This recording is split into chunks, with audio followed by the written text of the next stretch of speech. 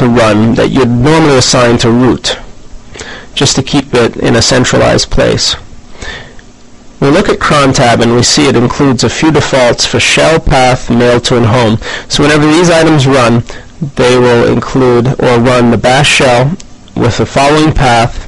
Messages, success or failure messages will be sent to root, and the home directory is the root of the file system.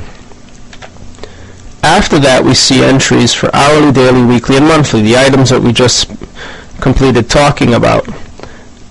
Each item includes the columns we've mentioned: minute, hour, day of the month, month, day of the week.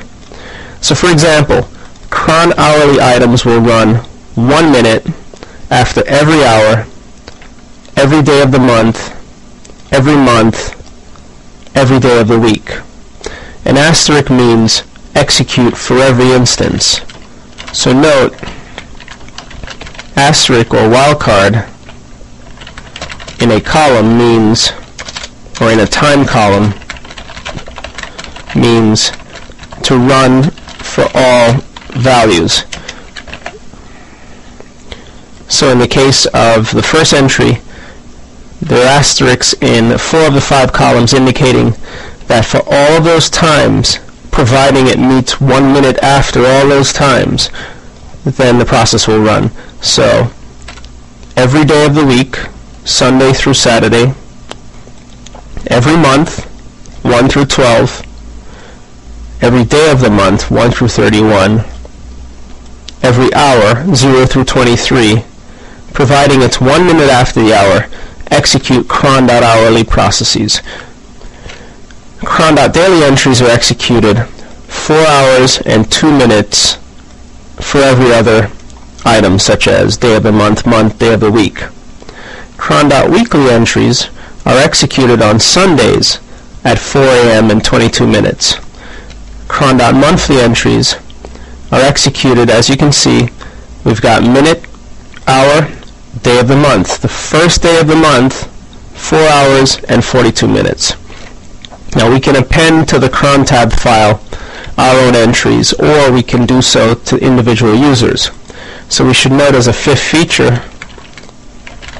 that cron maintains per user and system-wide schedules. We've just looked at the system-wide schedule, which is located in etc cron tab, which references the daily, hourly, weekly, and monthly items. Per user, however, items are stored in the var spool directory, the var spool cron tabs directory. So per user cron tabs are stored in var spool cron tabs. Let's take a brief look to see if there are any entries defined.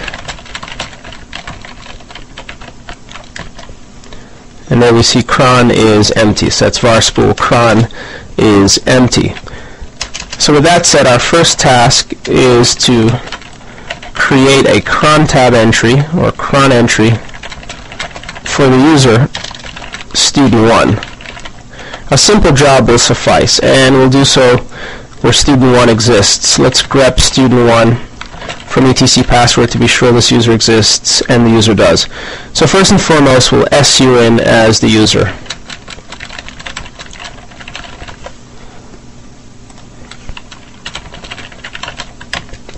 Once in a student1, we'll execute cron-tab-e to edit our cron-tab entry, which will be blank initially.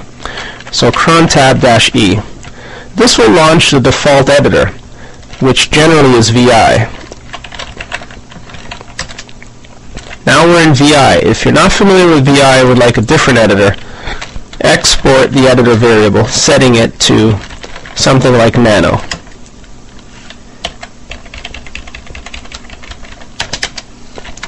And then we'll re-execute cron-tab-e, and it brings up the schedule in nano. Now once in nano, you indicate the key columns minus the username column, because this cron-tab entry will ultimately be saved as a cron-tab entry for the user student1. So step C, create an entry minus the name of the user.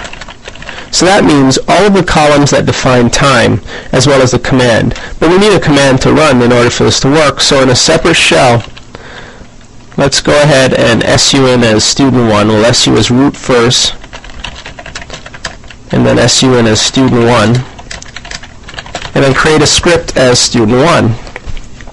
So we need something to do. Well, let's run uptime and see what's of interest. When we run uptime, and this is a script that we like to write because it's easy, works well, we see that it produces useful information. How about if we wanted the load average information? Well, this gives us a good opportunity to take advantage of awk in a shell script. So uptime, piping the output to awk, parsing out some key columns. Since these columns are delimited by space, we'll count out as 1, 2, 3, 4, 5th, 6th, 7th. Let's say we want 8th, 9th, 10th, 11th, and 12th columns. So we'll awk print 8, 9, 10, and column 11. Let's see how this works out.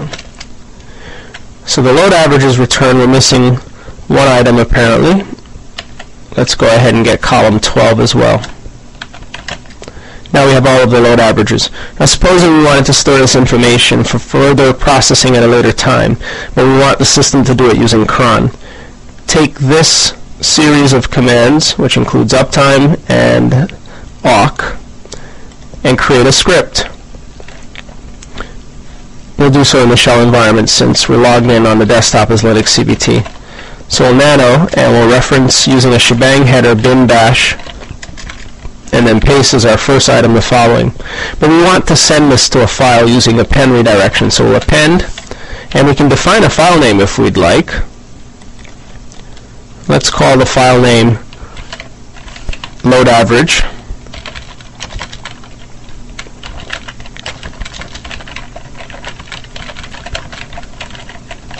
Or load averages plural, and then send our output using append redirection into file name. And before we commit this shell script to cron, we'll be sure to test it. So let's save it. We'll call it load averages.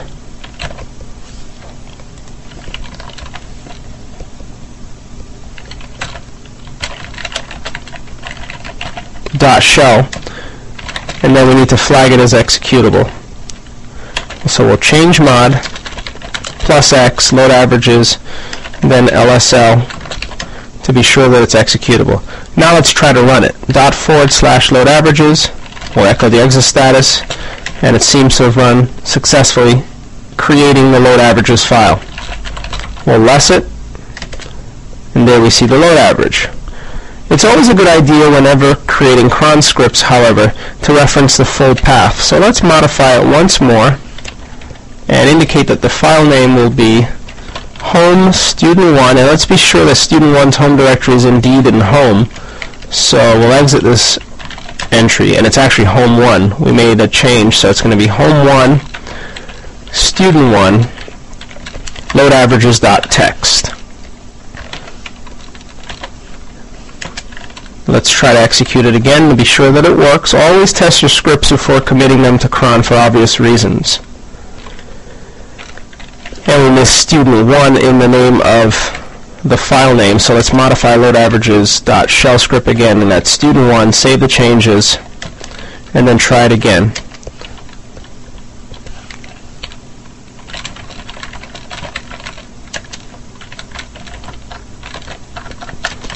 And we're obviously missing it. Let's see where we are.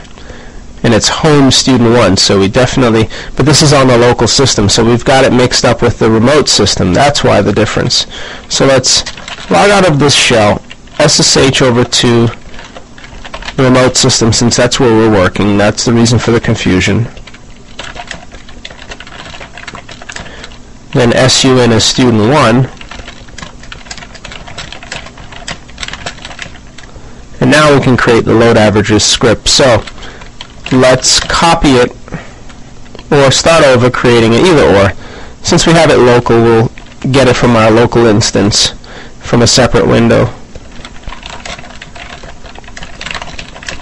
Then we'll scp load averages.shell over to 192.168, or we could simply cat it. Let's cat the contents just to save time, as it's a simple script. It's just a 3-liner.